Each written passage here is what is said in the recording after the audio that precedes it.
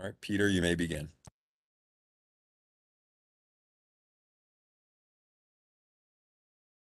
Good morning, everyone, and welcome to Trade Talk Tuesdays. This is a program we've been doing in October and November with the U.S. Department of Commerce, just bringing you some informal talks on different ways to help your company increase your exports.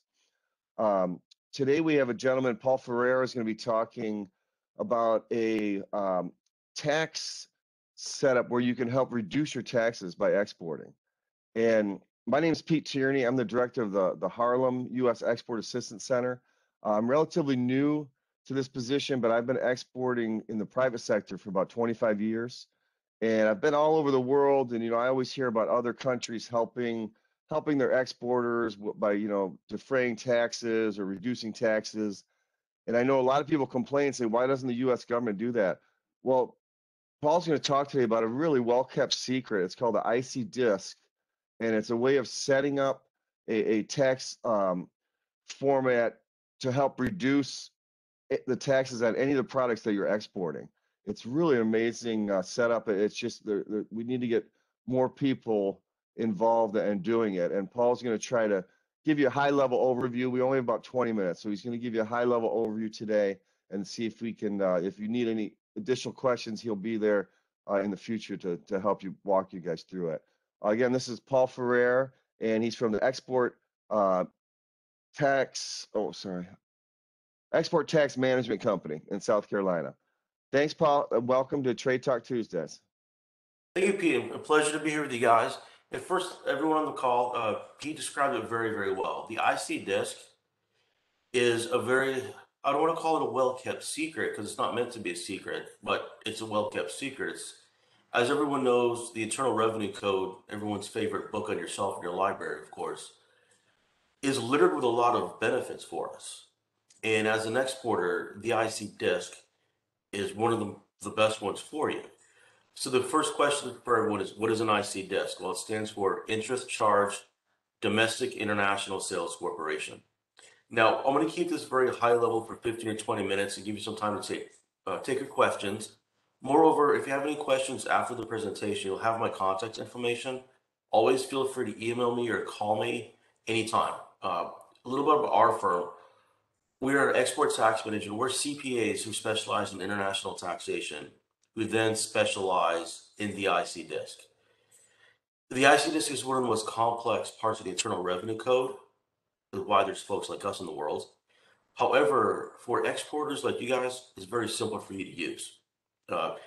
It's analogous to, let's say, deducting your charitable contributions on your individual tax return. For the exporter, this is a very simple process.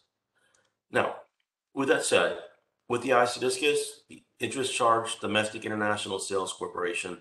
We're not going to get into detail today on what the interest charge means, but Domestic International Sales Corporation, it was originally acted in 1971, and it was modified in 1984. And in its current form, it's still the statutes written in 1984. What essentially this is, as Pete said very wisely, many other countries in the world, we call it the OECD, or throughout the world, they have ways of incentivizing, and to some degree, a lot of countries subsidize their exports. The United States doesn't subsidize our exports. However, we have the IC disc for an added incentive. So what this does, for a privately held company, it's a tax incentive for U.S. companies who sell products made in the U.S. and sell those products for use outside of the United States, i.e. an exporter. So why I stress this one point here, you do not have to be a manufacturer of a product to take advantage of the IC disc benefit. Moreover, you don't have to be the direct exporter. And there's a slide a few down, which I'm going to go into more detail about that. So you could be, as an exporter, you could be the direct distributor selling your products overseas, or you could be selling your products that you manufacture or distribute through another distributor in the U.S. who then exports your products. So just remember, domestic and export distributors qualify. How do we get our benefit is the next question I'm sure you guys are thinking. Well, imagine when you get your brokerage statement at the end of the year from Fidelity or whichever brokerage you use, you'll see you get qualified dividends from some of the stocks you own. That's a qualified dividend, as you know, is taxed at a lower rate of tax, similar to a capital gain. What the ICDIS does, it allows you to reclass some or all of your taxable income on those export sales to a qualified dividend at a rate of about 23.8%, as opposed to your ordinary income you pay in your individual tax return of 37%. So for those of you that might have S corps, LLCs, and C corps to a degree, again, I'm going to get very, very simple through this presentation. This works. And in essence, it's a small business incentive because the larger publicly traded corporations cannot take advantage of this. Only privately held enterprises. Now, there's no limit to the size of the disc. I have clients that have $400 or $500 million of export sales. I have clients that have $1 million. I have clients that have 500,000 of export sales. So remember, it's not limited in size, whether you have to be too small or too large. Now, what is this? I'm going to stress this. This is a statutory provision. It's a fancy way of saying it's law, just like deducting your mortgage interest or your charitable contributions. It's not an aggressive tax strategy, and it's not what we call an abusive tax shelter. The IC disc is a separate entity. And one would ask, well, why is this in the code? It seems too good to be true. Don't go through reading the Treasury regulations, but this section here sums it up quite well. They understood this is all form and no substance, but it's here to help exporters. Those of you who spoke to your CPAs about this before, you're going to hear something called, well, the 95% asset receipts test. Be very simple about that. What that means, the disc can only be to help you foster and promote export sales and reclass your income from ordinary income to a qualified dividend. The IC disc is a separate legal entity that we set up. No one knows it exists except for you, your CPA, and the IRS. That is it. And the disc can only be used for this purpose of foster and promote export sales. You can't use your disc to hold real estate, to hold other assets. It can only be used for its purpose. And while we're going through this, guys, please feel free in the chat area, feel free to ask me some questions. I'm all yours. So what qualifies for this benefit? As you probably have spoken to your CPAs in the past, the Internal Revenue Code is littered with abbreviations and acronyms and pseudonyms and so forth. Manufactured, produced, grown, or extracted. So in other words, anything in the United States that's manufactured, and I use example textiles, shoes, jewelry, clothing, produced food, films, software qualifies, architectural and engineering designs qualify for projects outside the United States, grown, agriculture, huge export in the United States, processed timber. With that, the word processed timber, if you're exporting raw softwood, i.e. pine trees, that does not qualify, and that's statutory language from the 1970s. Not sure why that's in there, but anything else in the timber world qualifies. Extracted, seafood, metals, the things that don't qualify, oil and gas, coal, anything from out of the ground that's raw, and oddly enough, enriched uranium does not qualify for the disc, which is probably a good thing. And remember again, too, I'm going to stress the fact, direct or indirect exporters. So here I want to speak about this for the indirect exporter. A U.S. manufacturer builds a machine in New Jersey, sells that to a distributor in Pennsylvania. And then the distributor in Pennsylvania, who bought it from the manufacturer in New Jersey, sells that machine to a customer in Canada within a year. What does that mean? Both the manufacturer in New Jersey and the distributor in Pennsylvania can utilize an IC disc. Something else I want to stress, and I put this to use the country of Canada as an example. Canada and Mexico do qualify. When we think of exports, we think of, as a backdrop here, a ship going overseas. We can't forget, Canada is our largest trading partner. All sales to Canada and Mexico will qualify. The countries that will not qualify are the blacklisted countries such as North Korea or Iran, and U.S. territories such as Puerto Rico, Guam, U.S. Virgin Islands. Those don't qualify. Everywhere else qualifies. A trick of this, the folks that have dealt with the Exim Bank, our brethren across the street in Washington, their requirement is no more than 50% of the cost of a product can be from outside the US to qualify for XM benefits. The disc is far more giving in a sense. The products can be at least 50% US content. What that means for us is the total fair market value. So in other words, you sell a machine for $1,000 outside the US. No more than $500 of that machine's total value can be foreign components. So the reason I stress that, and this is going to be a little bit of accounting lingo, the gross margin on your product that you're exporting is US source. So it's far more flexible. And another way of looking at this, if you're using XM financing for your export sales, you will surely qualify for the IC disc. No question asked.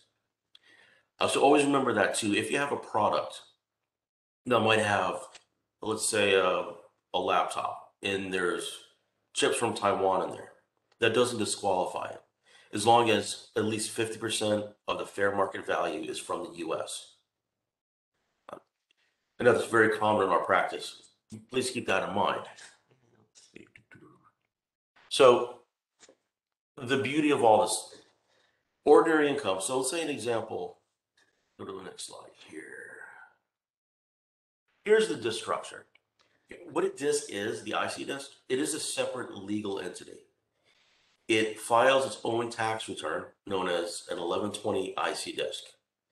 So the question is, why do we have to set up this separate legal entity to take advantage of the IC disc?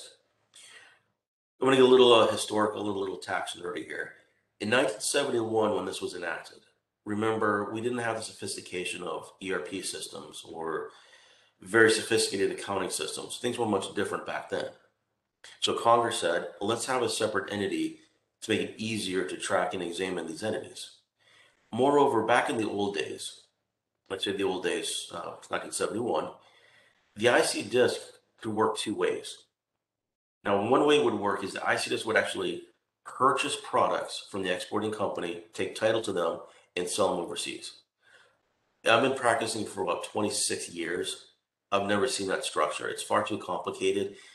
And there are a couple out there, we don't deal with them, but for the most part, how this disc works, we set up the separate legal entity, and then we calculate this magic number called the commission. So what happens is, remember I spoke earlier, the benefit you receive from your disc is reclassing ordinary income to qualified dividend income. And the question is, well, how much of that can we reclass? That number, the amount that we reclass, is the commission.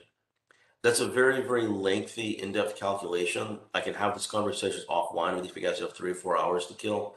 But for sake of discussion today in a short amount of time, I'm going to keep this very, very simple.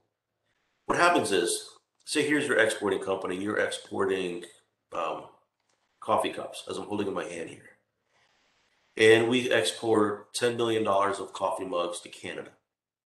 We do our calculation, and we say, okay, the commission, or the amount of income that we can reclass from ordinary income taxed due at 37%, we can reclass $1 million of income, which is the commission.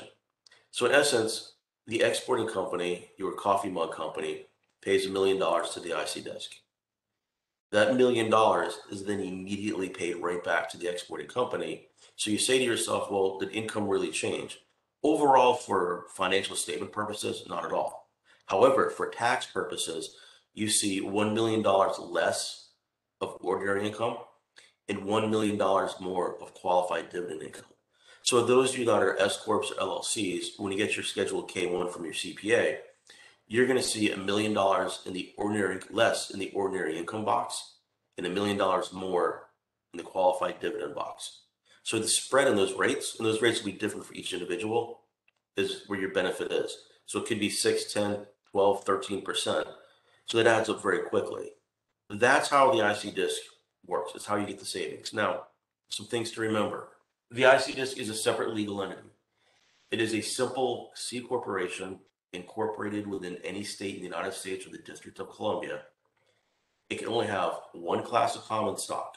It has to have at least $2,500 of capitalization. It's just a very simple entity to set up. But it does have to be a walking, talking, living, breathing corporation. It has to have a checking account. where you deposit $2,500. The benefits of the IC disc start when you incorporate it. So example, say you're in New York State, you incorporated New York State. The day the Secretary of State of New York stamps the articles of incorporation saying you're effective, your disc is effective. You can't go back in the past to reclaim the benefit. It's only on a go-forward basis. It's unlike benefits such as R&D credit or the work opportunity tax credit. The disc is only on a go-forward basis. So you have to remember timing of the essence with the IC disc. You can incorporate it on January 1.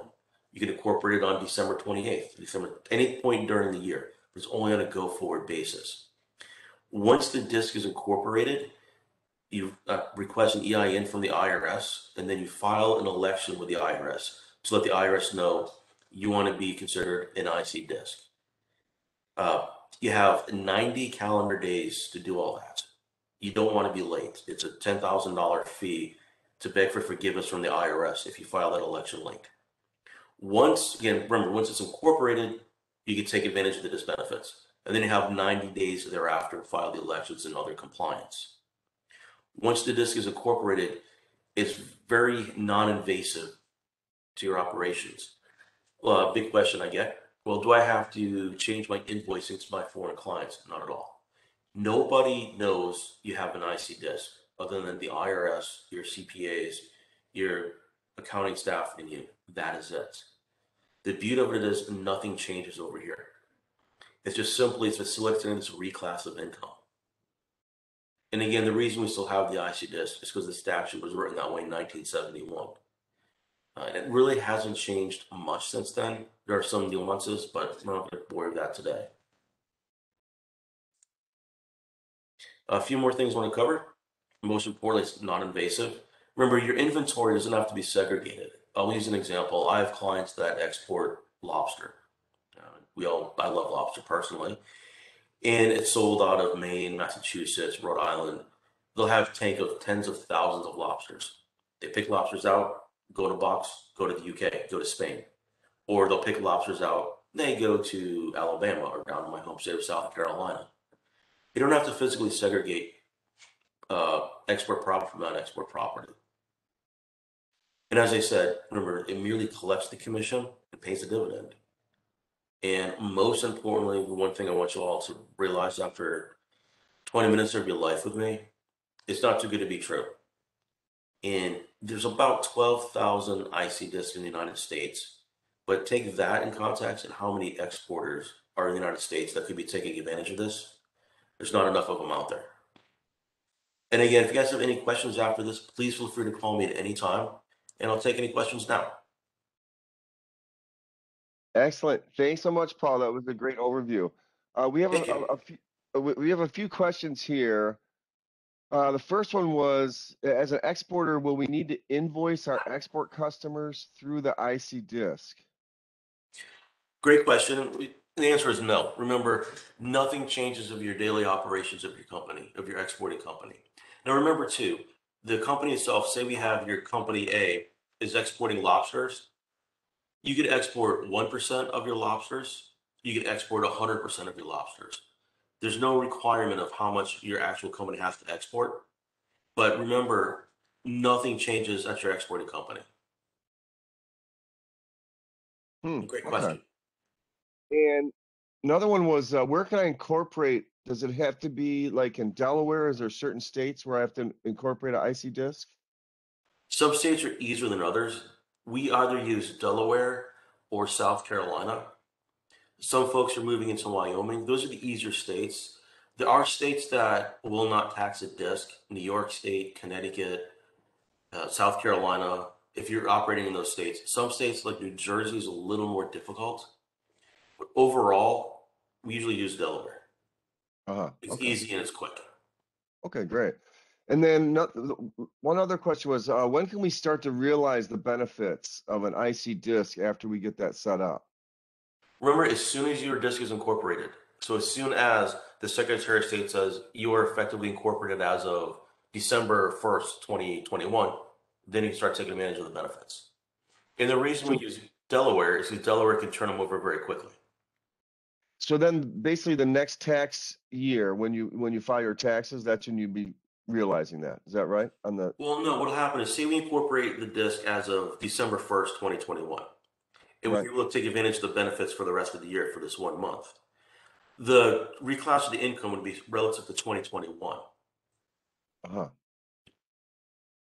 So Okay. in essence, you're getting a dividend. I'm gonna get a little technical, but the dividend of a disc is deemed paid in the year it's earned. So in other words, if the dividend was the reclass was in 2021, that's when you realize the income of the dividend is in 2021. Uh-huh. Okay. So I have one point that I wanted you to stress too was the thing that really caught me because I was in the export trade for years was the actual savings. I mean, there's a lot of price pressure, for competing with some other countries. Absolutely. And you mentioned like 6, 10 to 15% could be a benefit, right, for Yes. exporters? Remember when I explained to folks that are in very competitive businesses, let's pick on seafood again, or any commodity where your margins are very thin due to competition. When you own an S corp or an LLC, the S corp or the LLC doesn't pay federal taxes paid at the individual level. So as an owner operator of an LLC or an S corp, you're not thinking of after-tax income. Now, when you have a disc in place and you're selling lobsters to Spain, and you get a 4 cent per pound margin, you have to say to yourself, well, wait a minute, my after-tax profit is much higher. So two things are going to happen. I'm going to make more money because my after-tax margin is better. Or two, I can sell at a lower price to be more competitive in the world marketplace and still make the same amount of income because your focus is on after-tax earnings.